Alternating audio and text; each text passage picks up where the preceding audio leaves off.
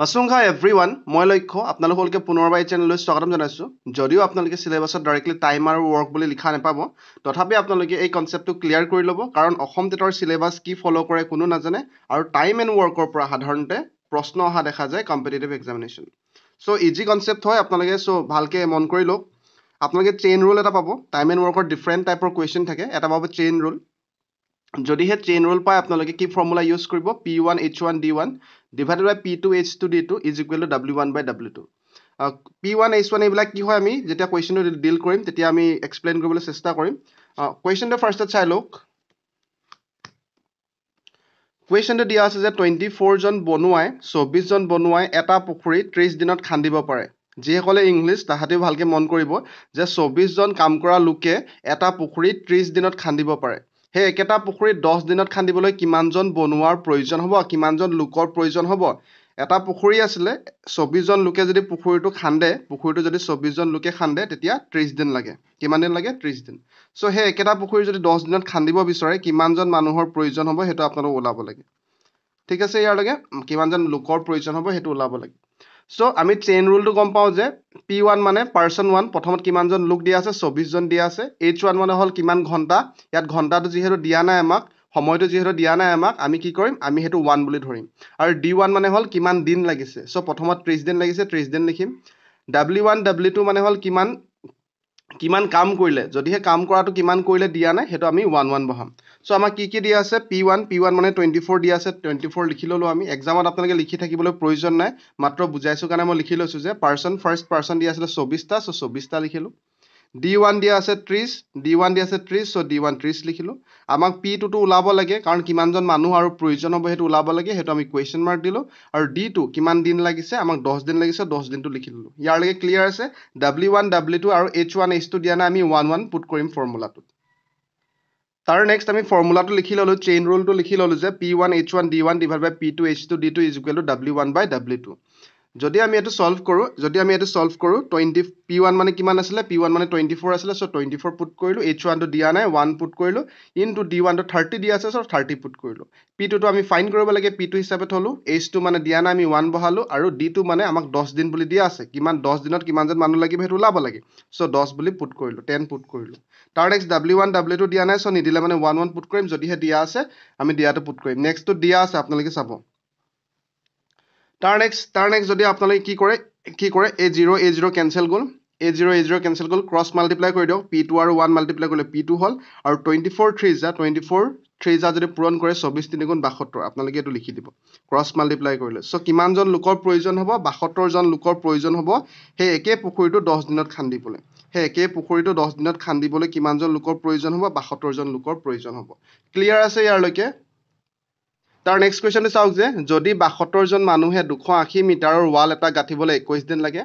72 জন 72 জন মানুহক 280 280 মিটাৰৰ ওয়াল এটা গাঁঠিবলৈ হাজিবলৈ কিমান দিন লাগিছে 21 ডেজ লাগিছে ক্লিয়াৰ আছে তাৰ নেক্সট কৈছে যে হে একে 100 মিটাৰ ওয়াল এটা 18 দিনত গাঁঠিবলৈ কিমানজন লোকৰ প্ৰয়োজন হ'ব সো P2 টো পুনৰবাৰ ওলাব লাগে P2 টো পুনৰবাৰ ওলাব লাগে কি দিয়া আছে ফাৰ্ষ্টত লিখি লওক আপোনালোকে P1 দিয়া আছে 72 লোক পারসন 1 দিয়া আছে 72 জন লোক সো 72 লিখিলে D1 দিয়া আছে 21 ডেজ সো 21 ডেজ লিখিলে আৰু W1 কিমান কাম দিয়া আছে 280 মিটাৰ ওয়াল গাঁঠিব সো 280 মিটাৰ লিখিলে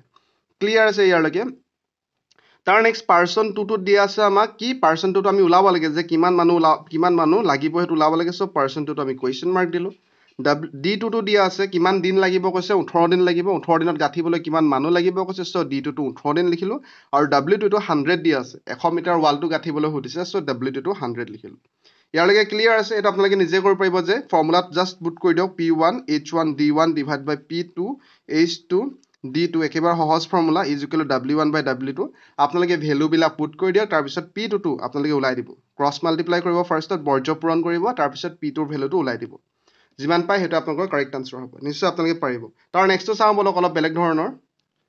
তাৰ নেক্সট কোৱেশ্চনটো চাওক যে তাৰ নেক্সট কোৱেশ্চন চাওক কোনো এটা কাম A 8 দিনত কৰিব পাৰে ইয়াত চেইন ৰুলটো এপ্লাই হোৱা নাই আমাৰ কোনো এটা কাম A 8 দিনত কৰিব পাৰে A নামৰ লোকজনে 8 দিনত কৰে আৰু B নামৰ লোকজনে হে একেটা কাম 12 দিনত কৰিব পাৰে সবৰে কাম কৰা ক্ষমতাটো বেলেগ বেলেগ যে A 8 দিনত কমপ্লিট কৰিছে কামটো আৰু B নামৰ লোকজনে 12 দিনত কমপ্লিট কৰিছে সো প্ৰশ্নটো আপোনালোকক সুধিছে যে এ আৰু বি যদি একেলগে কামটো কৰে এ বেলেগে কৰিলে 8 দিন লাগে বি এ বেলেগে কৰিলে 12 দিন লাগে দুইজনে যদি একেলগে কামটো কৰে যদি একেলগে কামটো কৰে কিমান দিনত সম্পূৰ্ণ কৰিব সেম কাম একেই কামটো কিমান দিন লাগিব হেতু আপোনালোকক সুধিছে ইয়াত চেইন ৰুলটো এপ্লাই নহয় কেনেকৈ কৰিব লাগে আপোনালোকে ভালকৈ চাব ফাৰ্ষ্টত আমি লিখি ললো যে এ কিমান দিনত কামটো কমপ্লিট কৰে এ কৰে 8 দিনত কামটো কমপ্লিট আৰু বি এ কৰে 12 দিনত কামটো কমপ্লিট ইয়ালৈকে ক্লিয়াৰ আছে